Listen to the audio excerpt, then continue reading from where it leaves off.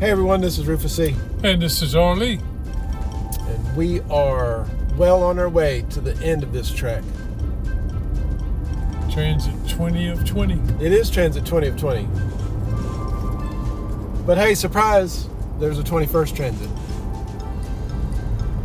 It was in the works all along, I just neglected to, call it number 21 until briefly ago. Yeah, here's a little backup that often occurs. People are coming from the right to cross over to the left, and coming from the left to cross over to the right. And some people are just flying onto it behind me, and they can kiss my grits. And here we are. So we're taking the exit from St. Andrews Road onto 26 East. And we're getting off of 26 East immediately onto 20 West toward Bush River Road, but more directly to the point toward 378 beyond Bush River. So Bush River Road intersects 20 and 26 just a couple of miles apart, just a mile apart. Yeah. 378 intersects both of those interstates about 3 miles apart, the exits. In fact, the exit I'm going to is where Ambient Media is. And everyone, please check out Ambient Media. AmbientMediaSC.com. You said it, brother. We provide lighting and draping and audiovisual services and effects for special events, receptions, galas, corporate events, you name it. And here we are on I20 West, passing Bush River Road for once.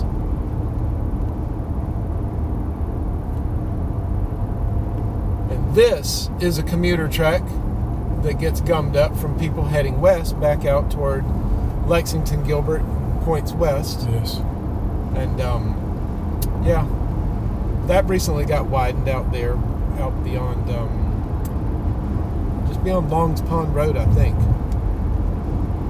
It was 2-lane for many years, but only about two or 3 years ago, it opened fully up to 3 lanes. And the construction on it beforehand was like, I don't know, about 3 years long. It went on for a long time. So you see this gets backed up. A lot of these jokers are getting off on 378 like us. And of course, people will stay in the center lane as long as they possibly can so they can fly up and jam themselves into the line to get off on 378 and slow down the right lane even more. And sometimes cause accidents.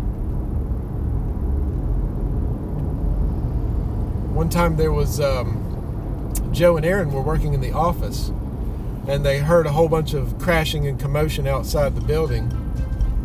Yeah, there goes a guy jamming into the right lane there. Good for him. He made it. Big jerk. And they stuck their head out the door of the office to look and see where the commotion was. It was just on the other side of the bushes on the ramp. But there was a boom, a loud explosion. So some vehicle and several vehicles and a tractor trailer got mixed up into it out there. Probably